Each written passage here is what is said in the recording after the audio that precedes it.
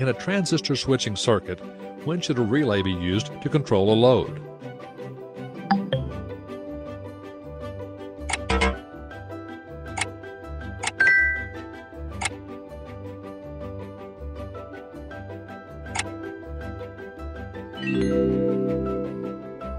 Describe how to test a bipolar junction transistor.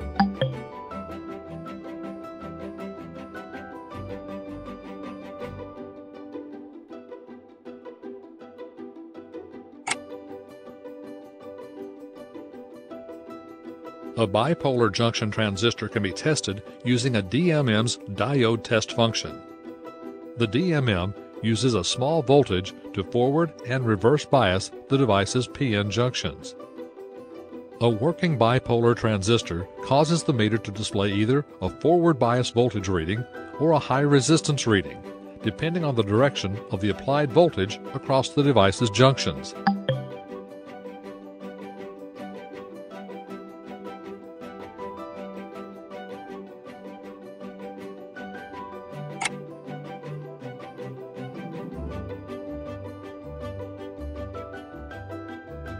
The circuit containing the transistor must be de-energized when testing the transistor because the DMM is only designed to measure very small currents.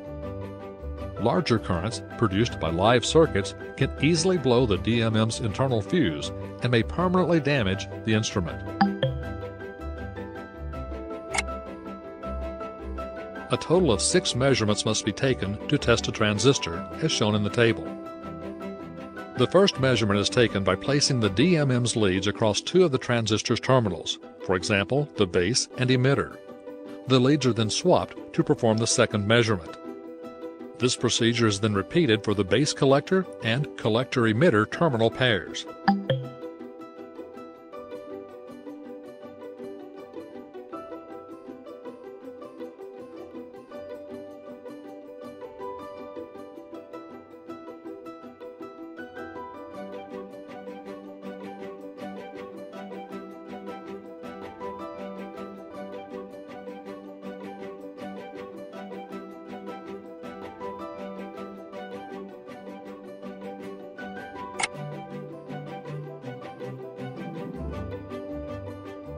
The base and emitter terminals have one PN junction between them.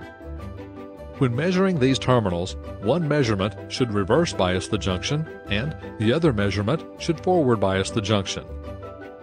A good transistor will display a high resistance reading when measuring in the reverse bias direction and the forward bias voltage when measuring in the forward bias direction.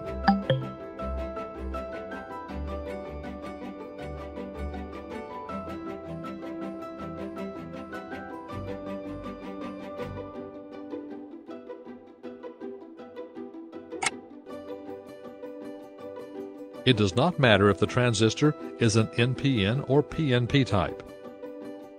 Both types of transistors will display one high resistance measurement and one low voltage measurement across the base and emitter terminals if the transistor is good. If both measurements show a low voltage or high resistance, the junction is not functioning properly and the transistor should be replaced.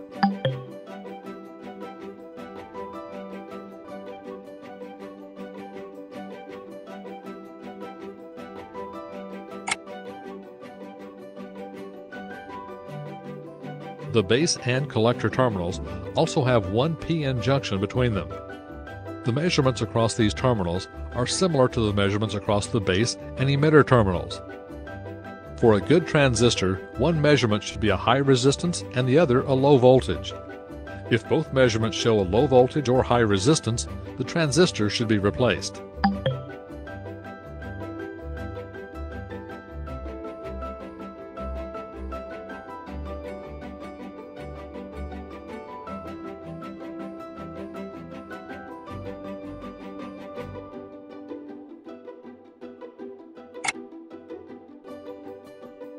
It does not matter if the transistor is an NPN or PNP type. Both types of transistors will display one high resistance measurement and one low voltage measurement across the base and emitter terminals if the transistor is good. If both measurements show a low voltage or high resistance, the junction is not functioning properly and the transistor should be replaced.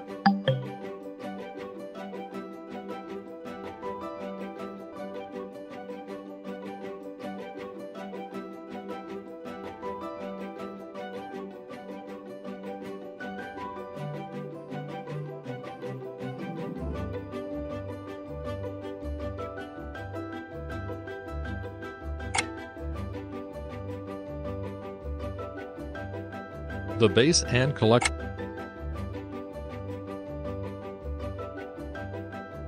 The last two measurements are taken across the collector and emitter terminals. The collector and emitter terminals have two p-n junctions between them. The orientation of the junctions causes one junction to be forward biased and the other reverse biased during each measurement. For a good transistor, both measurements should show a high resistance because one of the junctions is reverse biased during each measurement. If a low resistance reading is displayed, the transistor may be shorted internally and should be replaced.